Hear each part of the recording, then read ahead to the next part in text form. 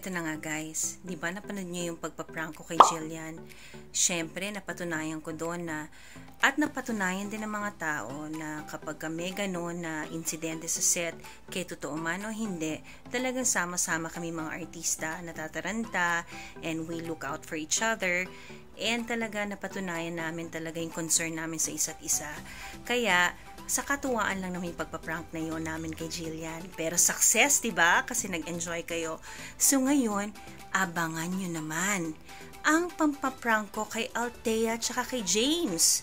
Have kaya o wale? Pero may napaiyak ako. Kawawa naman. Ganun ka-effective kasi may napaiyak akong isang tao. So panuorin nyo guys ha. Kung magugustuhan nyo ang pampaprank ko kay James Blanco and Althea Ablan.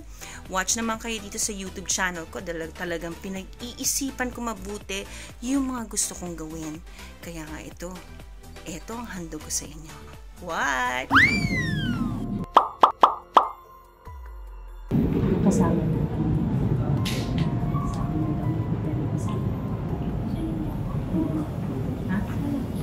Sigurado pa? Okay, ayaw lang kasi. Parang isang araw yata sa isang beses mo. Parang nagpapatuto ka. Sabi ko, iniilan na ni Miss Aiko. Bakit mo mga iniilan? Ha? Sabi ni Aiko. Nakaburn po ako. Nakaburn ko. Di mo wala po. Kasi gusto ko, Althea, may problema ka sa sabi mo kasi mag-last day na tayo, di ba? May problema sa sabihin mo kasi last day ko. Kasi ako okay naman ako sa iyo. Ayun, sinabi mo ayun sa isang araw. Sinabi mo daw, ingay-ingay ko daw, magpa-sounds daw, nag-ingay ko daw, gusto mo daw mag-rest. Ingay ko daw. Diba? Wala. Promise. Ha? Na-record yung sinabi ko. Kasi mo ba kausapin ko? Ha? So, kausapin ko? Wala po sinabi. Ha? Sure ka? Hindi kasi, even si Ira, tapos yung isang PA natin, nag-testify, sinabi mo daw, ang ingay-ingay ni Miss Aiko. Hindi na sinabi mo daw. Eh, yung sounds ko naman ang gagaling na sa phone ko eh. So, paano ko nag-iingay, di ba? Diba? Tsaka kung mag-ingay man ako, nandun naman ako sa dressing room ko. May sarili ka naman dressing room, di ba? So, wala ba akong karapatang mag-ingay? Kasi, Di ba? So, sumasama yung loob ko. Parang, kung kailan tayo mag-last day, ba't mo ko ginagawa ng issue na gano'n? Nakarating tuloy sa production, ang ingay-ingay ko, nagpo-post daw, hindi daw makapag-dating ko ng ingay natin. Ang ingay ko daw, yun daw sabi. Kasi si Miss Aiko ang ingay eh. wala po sinabi. Haba. Ha? Kasi wala po sinabi. Paano nakarating mo, diba? Hindi ko po alam. Saan ako may problema ka sa'yo? Sabihin mo lang. Kasi akala ko okay tayo eh. Binigyan mo pa nga ako ng, ano yun, kuchinta. Tapos akala ko okay tayo sa sinimo pa rin. Parang pinaplastic mo lang pala ako. Sony ko na lang kuchinta mo. Hindi, soli ko na yung kuchinta mo. Hindi, soli ko na yung kuchinta mo. Kasi ayoko magkaroon ng utang ng loob sa'yo. Hindi na. Hindi na. Sa prank po. Ano po ito? Nakaba itong prank? Nakaba itong prank? Yes. Wala po sinabi. Nakaba itong prank?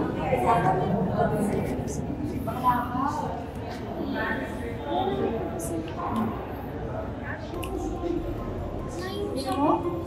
Nagpapos ka na ng ano eh. Hindi po kasi. Akala tuloy ng mga tao sa production ang ingay ko eh.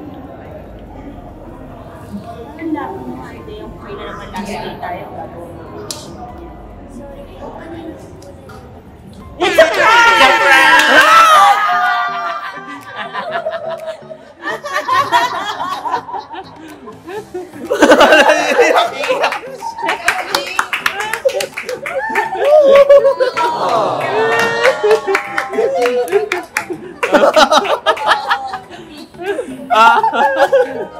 Natakot siya. Natakot na tuloy siya.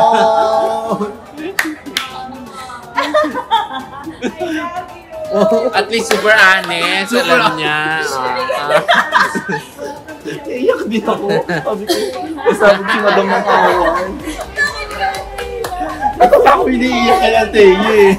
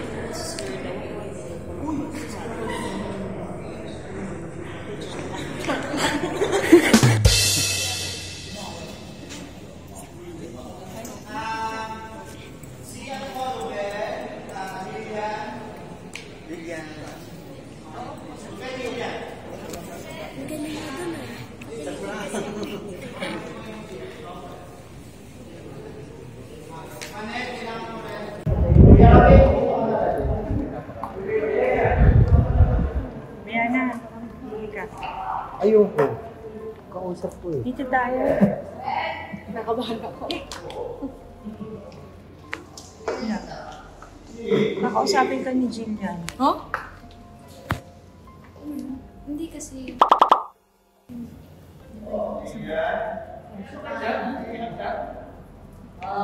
sabi daw, kakwento pa daw na parang sinasadya. Yung kahapon kasi, di ba, na nasampal ka niya. Kinukwento ko sa PA na tinutuhanan daw niya. Hindi naman niya sinasadya. So nakarating sa kanya siya sa mama niya. Hindi naman daw niya sinasadya. Bakit? Nakikita ko po yung camera eh. Anong camera? Anong camera? Hindi gumagana. Legit po ba to? Hindi. Hindi, wala. Legit po ba to? Ha? Ayun. Katulad ko si Ate Ay. Tawag niya si Ate Ira. Tawag niya si Ate Ira. Legit ba to? Oo, totoo. Eh, di sana naka-on yung camera ko, di ba?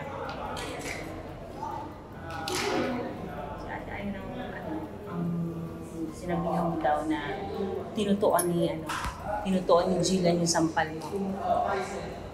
Kasi reklamo ka daw sa staff. Ewan ko eh.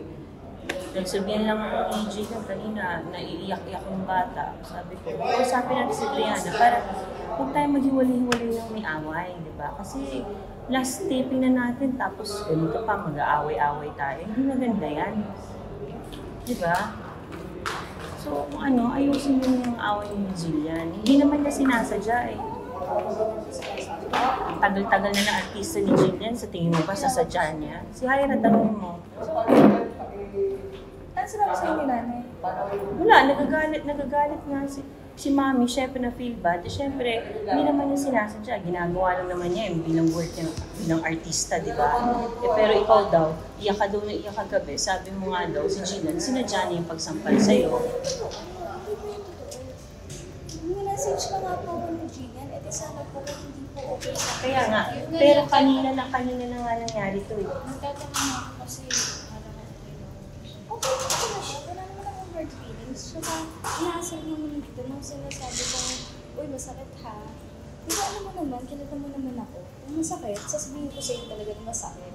Kung nainis ako, hindi kita papansin. Eh bakit pinagsabihan mo pa si Hyra kanina na talagang totoo, kung okay na kayo? Si Hyra nga ang natin witness nga kanina. Kaya nga lumapit si Jillian sa akin eh. Promise po. Hindi ka ba talaga nasaktan? Nasaktan po ako, pero alam din po ni Jillian, nasaktan po ako. Oh. Nag-sorry na po siya sa akin, tapos po, ina-accept po siya. Oh.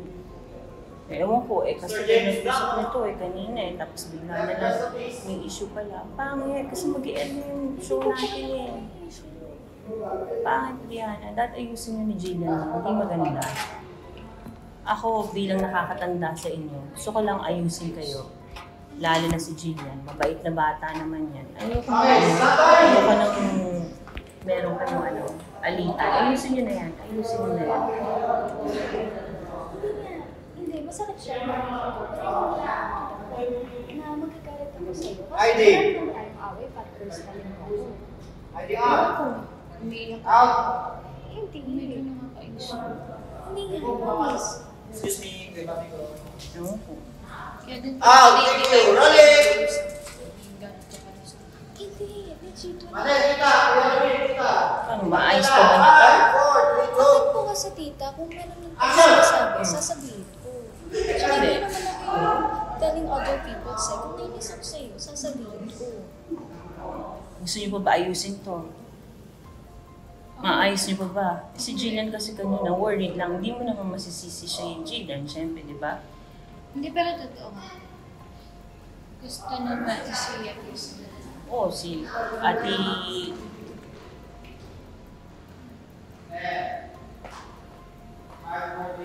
Sana walang ganon, Brianna.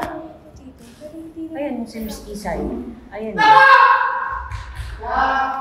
Yan si Miss Isay, saksi natin.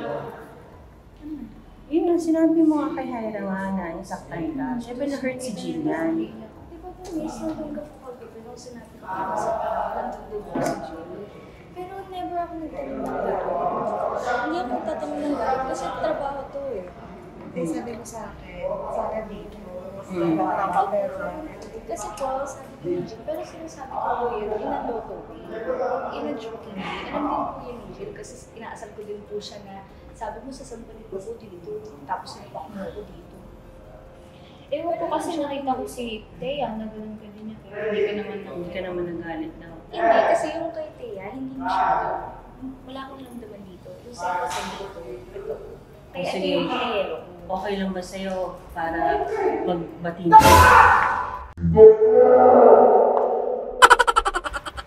Sasampalin ka ni Jillian para makagaling siya sa iyo. Kasi sa ginawa mo, okay lang ba? Sige po. Sasampalin ka niya left and right. Sige po. Pahig ka, tapos walang personalan. Sige, dahil kasi isip ka. Masyado mo pinapersonal. Alam ko naman na kanina Hi guys, this is Aiko Melendez asking you to please subscribe and like all my videos and please click the notification bell to keep you updated on my future vlogs and content. Thank you, God bless you and stay safe!